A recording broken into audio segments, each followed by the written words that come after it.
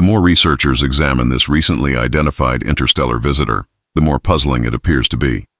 Currently, it's streaking through our solar system at a remarkable velocity of approximately 61 kilometers per second in relation to the Sun, establishing it as the swiftest object in our celestial vicinity. Presently, it sits roughly 256 astronomical units away from the Sun, positioning it well within Jupiter's orbital path. The object is traveling toward perihelion, its nearest point to the Sun, which it's projected to reach in late October 2025. Remarkably, researchers have determined that this new interstellar visitor originated from the Sagittarius constellation. This is the exact same region of space from which enigmatic radio transmissions have been intercepted previously. Among the most renowned of these signals is the WOW signal, an intense and still unexplained radio emission initially detected in 1977. The intriguing circumstance is that 3I-ATLAS arriving from that identical direction has captured widespread attention. However, recently the object has started exhibiting some abnormal behavior and peculiar characteristics, causing certain scientists to regard it with far greater seriousness. They've indicated that we'll need to maintain close observation of it using our most advanced telescopes when it executes a near approach to Mars on October 3rd, 2025.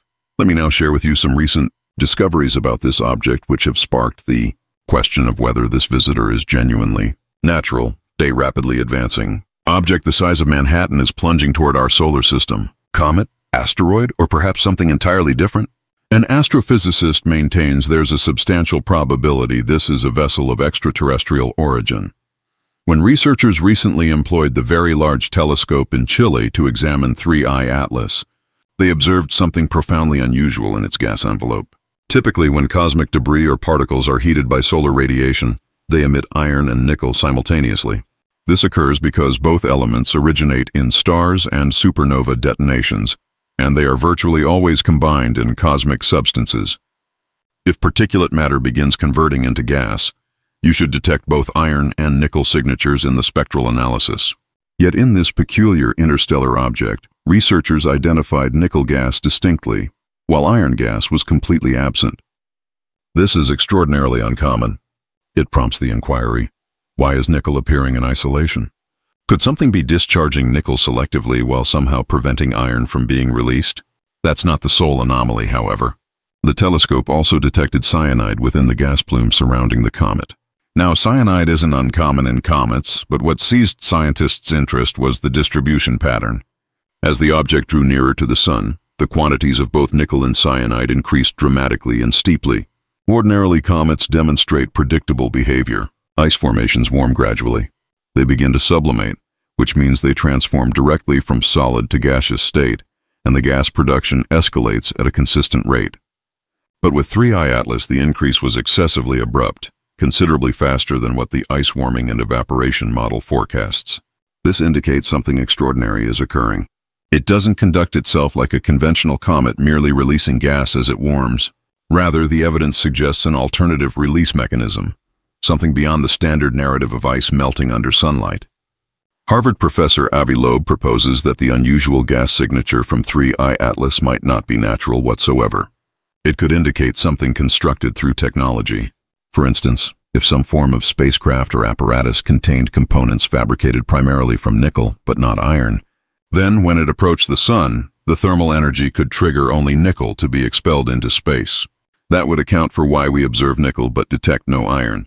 He also emphasizes that contemporary engineering frequently employs specialized metallic coatings or robust adhesives. Under the extreme thermal conditions near the Sun, these materials could discharge nickel or cyanide gases in manners that natural comets typically don't. Compounding the enigma, researchers have also discovered an abnormally high concentration of carbon dioxide emanating from the object. According to Avi Loeb, this excessive CO2 could support the theory of an industrial or engineered origin since it doesn't align with the characteristic behavior of ordinary comets. Yet that's not the only peculiar aspect of this object. Recently, researchers noticed indications that it might actually be generating its own luminosity, something entirely unanticipated for a comet-like entity. You're now claiming this is not merely an alien spacecraft, but that it's nuclear-powered. What's your reasoning for that assertion? First, I must clarify that if the illumination we're observing from this object is reflected sunlight, its dimensions would need to exceed those of Manhattan Island. Another remarkable feature of this object is its exceptionally precise trajectory through our solar system, a path so uncommon that it distinguishes itself as highly irregular compared to typical space debris.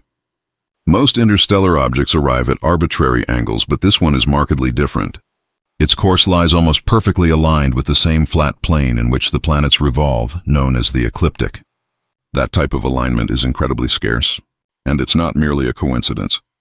This angle would actually facilitate a flyby trajectory that positions it closer to multiple planets, almost resembling a deliberately planned route. It's comparable to how we engineered the trajectory of our Voyager spacecraft to encounter several planets for examination. The most significant point is that throughout its voyage, this object will never approach Earth closely. And interestingly, when it reaches its closest proximity to the Sun, Earth will actually be positioned on the far side of the Sun, maintaining us at a substantial distance from its path. And considering this, some researchers have proposed that we should meticulously monitor its trajectory as it reaches its nearest point to the Sun. It might exhibit unexpected behavior, such as altering its course or trajectory, which could potentially suggest some form of artificial mechanism operating within this object. This remarkable and highly precise path raises the prospect that the object isn't simply a natural comet at all, but perhaps something more analogous to a Voyager-type spacecraft intentionally engineered to resemble a comet, camouflaging itself within the cosmic environment while traversing through space. Additionally, it emerged from one of the most enigmatic regions of space, the same direction from which mysterious radio signals have been intercepted for decades. Considering the strange conduct of this object and its exceptionally rare trajectory, some researchers have suggested that if another civilization sought to explore our solar system, this is precisely how they might execute it: infiltrate quietly while appearing to be merely another natural visitor. This concept connects to the dark forest hypothesis. It proposes that if advanced civilizations do exist, they might elect to explore silently, concealing themselves behind naturally appearing facades like comets or asteroids, and meticulously planning their movements to evade detection. Not because they harbor hostile intentions, but because they comprehend the dangers of being observed in a potentially perilous universe.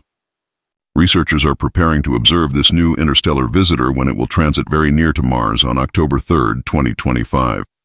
NASA's Mars Reconnaissance Orbiter, which carries the sophisticated high-rise camera, is anticipated to attempt capturing photographs of the object.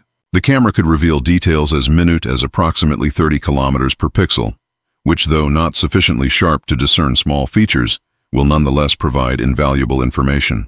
This could establish definitively whether the object produces its own light or not.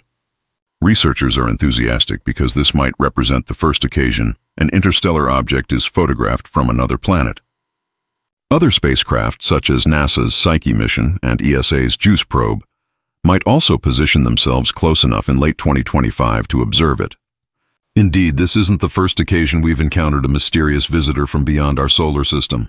In 2017, we identified the first confirmed interstellar object, Oumuamua.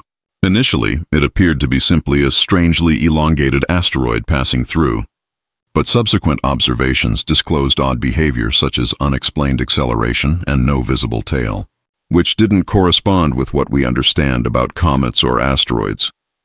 Despite these peculiar indicators, most of the scientific community disregarded it, presuming it must be natural.